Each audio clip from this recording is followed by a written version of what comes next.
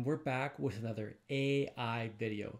We're going to be checking out AnswerThis. It's a new AI tool that makes research easier. If you've ever done any sort of research, then you'll know that one of the first steps is actually identifying existing research. This can be a very tedious and time-consuming endeavor. Whether you're a student or researcher looking for a quick, reliable access to a ton of information, AnswerThis is going to speed up the research process by providing all the information you'll need on virtually any topic. Head on over to answerthis.io. Link is going to be in the description as always. So you can come on over to sign up and click on that. And you can enter all your details in here to sign up, make an account, or you can bypass that with your Google account to make the process super fast. All right, and then that's gonna land you onto the home page. So here's a quick look at the interface that we're gonna be dealing with today. You're gonna see a lot of different options on the left-hand side and at the top here. We're gonna be jumping into the key features here step by step today, starting with literature review. So come on over here to literature review. Literature review is essential for understanding the current state of research in a specific field. It's going to help with synthesizing existing knowledge, avoiding duplication between research, formulating research questions or a hypothesis, and then showing why your research actually matters. Let's say that I'm a student and I want to search up a research topic here. So I want to search up, how does the brain process information? And I actually want to find all the top research on this. So let's go ahead and try that out. Go ahead and click enter here, and we're going to have a bunch of options to choose from on the right hand side here. In terms of the answer type, structured literature review is answers that are going to be citation rich. You're going to have dynamic research assistant here. It's actually going to find research gaps and research questions that kind of come out of your output. You're going to have AI only. This here is going to be very fast responses, similar to searching up a question on ChatGPT or Claude, for example. Minimum citation is going to go with 3.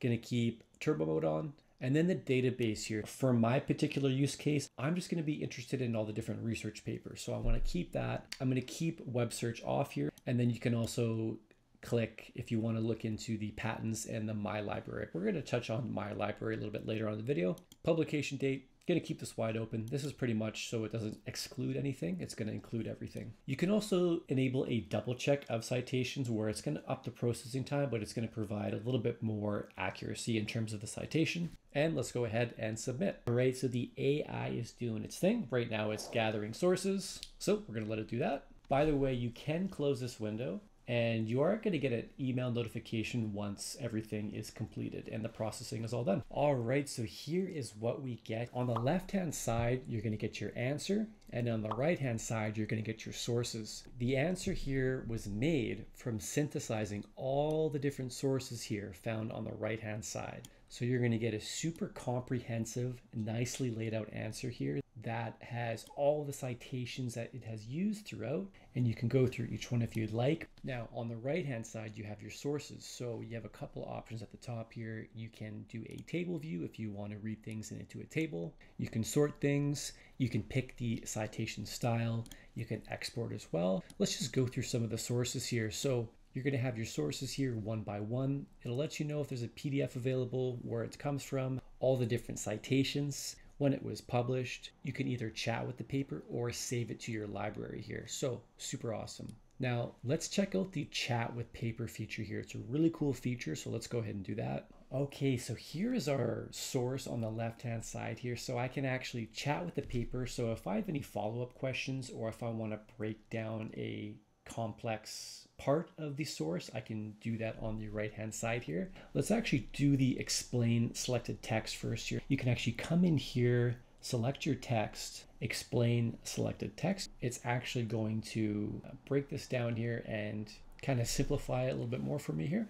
Okay, so the chat has explained this text a bit more for me here. It's just breaking things down in more detail, going into the nitty-gritty of everything and just adding more to the conversation here. And let's just scroll to the bottom here. Let's say I want to summarize the source in one sentence material. All right, so I just asked to summarize the source material in one sentence here, and it has done exactly that here. I also want to talk a little bit more about how the citation protocol actually works here. If you come on over to the answer, whatever you're researching for, and you just scroll down a little bit, you're going to notice that there's these little hyperlink numbers scattered throughout. These are actually referencing the exact citations. And if we come over here, this sentence is talking about a super technical thing here about hair cells and sound vibrations and neural impulses. If I click on the number 2 here, it's going to jump down to the second source in my sources here. And it's basically telling me that this citation, this claim here, was pulled out of this source.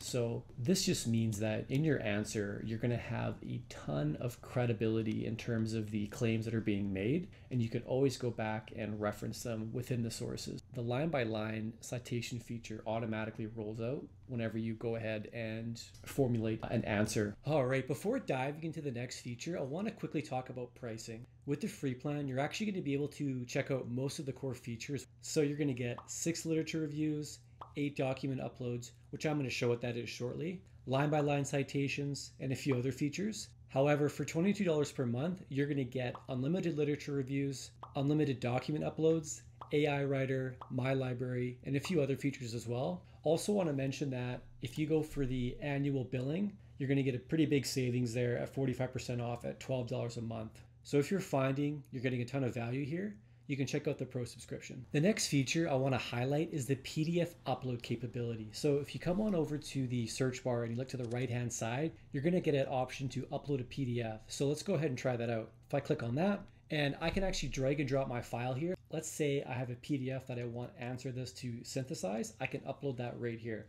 So let's go ahead and do that. So I just uploaded this PDF workout plan, and I'm actually going to ask AnswerThis to please summarize this workout plan. I'm going to go ahead and hit enter, and query submitted successfully. So it is analyzing and it is doing its thing. Okay, so here's my answer on the left-hand side here. What we have here is a summary of key points that's been extracted from our PDF on the right-hand side. So it's all laid out nicely. It gives us an intro here, the Greek God muscle building program, a comprehensive summary. It's going to go through the training regimen, what the focus is. It's going to go through the methods here. And then if you go all the way down, it's going to have a conclusion here. So let's say that you have some sort of hefty PDF from either school or work. Let's say it's 40 pages. And let's say you want to comprehend or summarize that document concisely. You can actually come here to answer this. You can upload the PDF. You can ask the question that you want to ask based on that massive PDF, and it's going to create an output on kind of what you're going for. So there's a ton of value here in terms of getting information super fast on pre-existing documents that you already may have. Okay, another great feature with AnswerThis is you're going to notice that as you're interacting with different sources, you can actually come down to the source and you can save the source to your library. Let's say I save this to my library right here. So go ahead and save to my library. This is called The Search for Worlds Like Our Own. I'm going to come back to the home page, and if I go to the top here and click on the library, click here, it's going to load my saved papers here. If there's specific sources that I run into that I like, that I want to keep in one spot, I can add them to my library. And once I have the sources in my library, I can interact with them further. Let's have a look at more features that come with the Pro subscription. We're going to have a look at Editor. Just like it sounds, Editor is a place where you can make relevant edits to your work. However, it's going to be best leveraged with the research you come across on the platform. If you scroll to the bottom, you're going to find your recent searches. Click on any of these and it's going to bring the research into the editor. Let's say I just pulled up a 100-word research section about the International Space Station. So I can come to the top here and I can make any quick edits that I want to make. There's going to be your standard editing tasks. But I will say the best part is going to be the AI features. So let's have a look at that real quick.